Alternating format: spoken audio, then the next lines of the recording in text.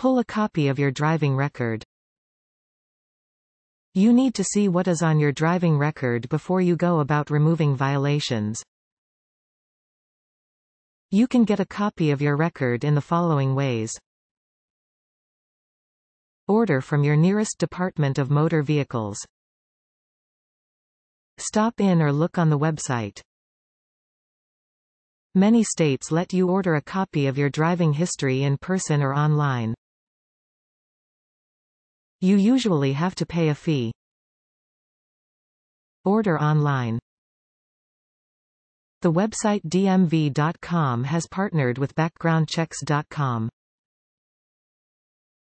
They are not affiliated with your state government, but you can order a copy of your driving record from their website for a fee. Contact your auto insurer, who typically can provide you with a free copy. Identify how long offenses stay on your record. Each state decides how long a traffic violation will stay on your record. For example, in Minnesota, serious speeding violations 15 plus mph over the limit stay on your record for 15 years. In Washington, most convictions stay on your record for 5 years. However, alcohol-related convictions and vehicular assault, homicide convictions stay on your record for life. Look on your state's DMV website to see if you can find this information. Ask the DMV if you can remove convictions. It's up to every state whether they will expunge convictions from your driving record or not. Oklahoma, for example, will not remove convictions. Instead, they make you wait 3 years for the convictions to fall off your record. You may need to fulfill certain prerequisites in order to get your convictions removed, such as completing a state-approved driver improvement course and maintaining a clean driving record for a certain period of time. This varies by state. Check that you meet the requirements. The DMV should let you know what requirements you must meet. For example, in Maryland, you must satisfy the following: 3 years without another conviction for a moving violation or criminal offense involving a motor vehicle. No license suspension or revocation. No conviction for DWI, DUI, or failing to remain at the scene of a crime that results in death or bodily injury. Complete a request form. Your DMV will provide you with the form to fill out. Each state's form is different, but you will generally be asked for the following information: full name, address, date of birth, driver's license number, certification that you meet the requirements, signature. Submit the required fee. Your state might require a fee for a manual expungement. Call the DMV ahead of time or check their website for the amount and acceptable methods of payment: cash, credit, debit, check. Your request will be reviewed and you should receive a decision in writing. If you haven't heard anything after a couple of weeks, contact the DMV. Check if a course removes points. In some states, you can have points removed from your driving record if you take a driver safety course, also called a defensive driving course.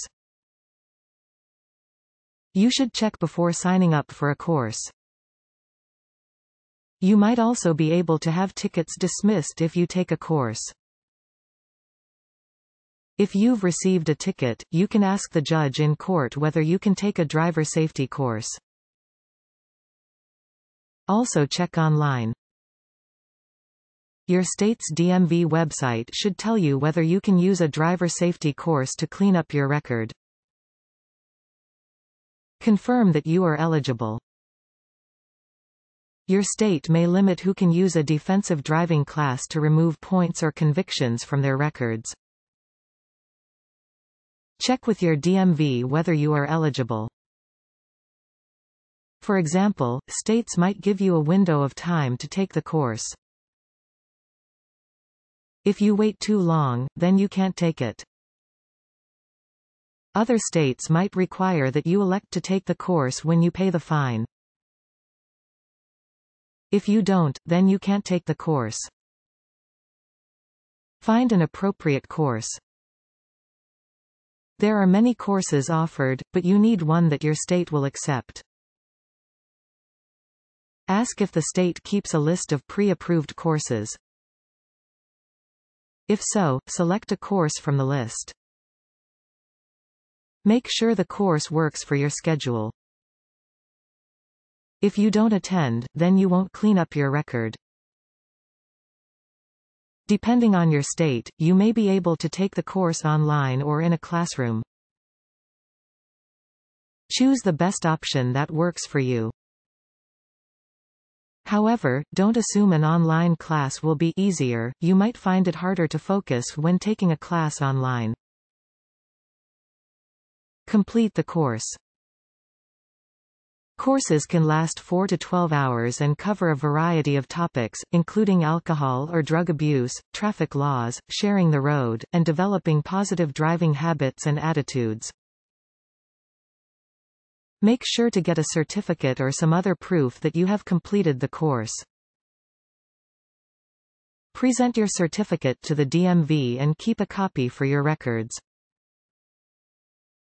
Document the surrounding circumstances.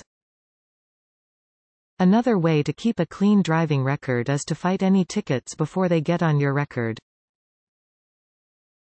This is particularly important if you've been charged with a DUI or other offense that will stay on your record for a long time.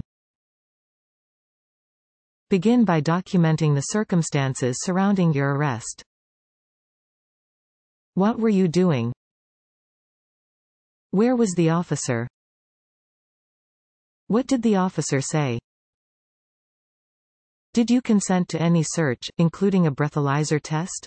Did the officer ask for consent or immediately start searching your vehicle?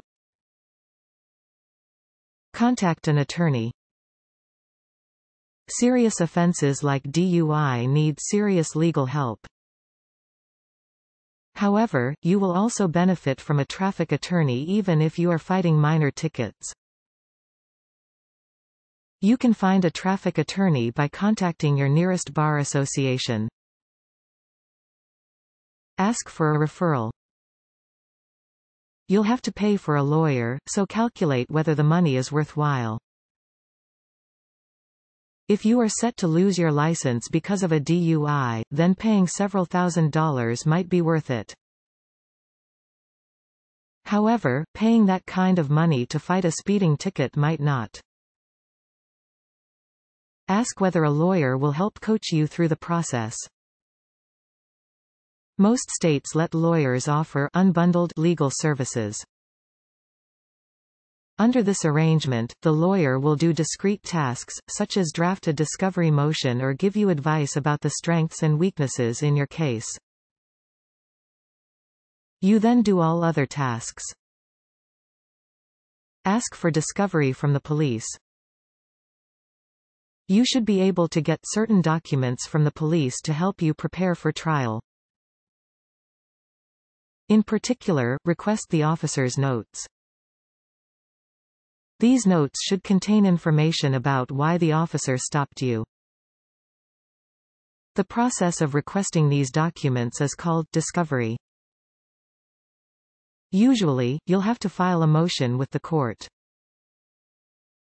Check to see if there is a form you need to fill out. If you don't know how to request discovery, consult with a traffic attorney, or hire the attorney and let them handle the case for you. Note that few defendants make discovery motions in traffic court. Your request may be ignored.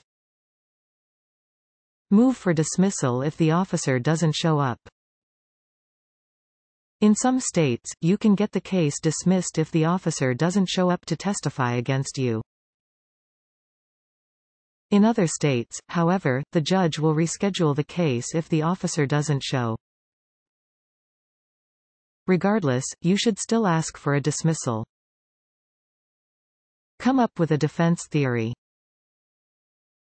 You can attack the state's evidence in a variety of ways. Carefully analyze your evidence and choose the best approach based on the facts. Attack the officer's observations. The officer might not have been in a good position to accurately see what you were doing. When possible, introduce doubt as to the officer's vantage point. For example, if the officer was hidden behind a tree at night, then they might not be 100% sure your car was speeding. Question the validity of any speed reading. The officer might not have used the radar or laser properly. Question their training and whether they carefully calibrated the machine so that it would record speed accurately. Justify your actions as necessary.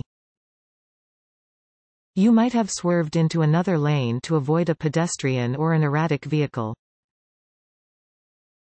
Avoid excuses that don't work. Some defense theories won't work on a judge, so don't try them. For example, avoid making any of the following arguments. The officer is lying. The judge won't believe you unless you have proof. You claim everyone else was speeding. That won't get you off the hook. You argue no one was hurt, so you shouldn't be held responsible. You're being prosecuted to deter you from potentially harming someone in the future. You claim you don't know what the law is.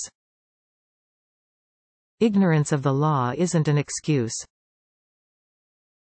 It's best to simply apologize and illustrate how your behavior has changed since the incident, if possible. Apologizing rather than getting defensive is likely to be most pleasing to the officer, which may result in the dismissal of the case.